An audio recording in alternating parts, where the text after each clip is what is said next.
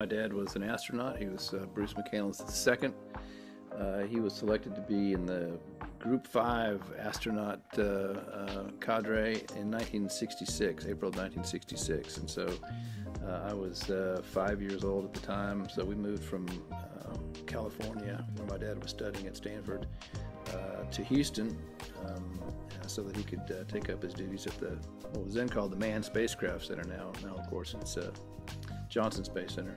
He served as an astronaut from 1966 till 1990. Flew on 2 shuttle flights, STS-41B in 1984 and then STS-31 in 1990.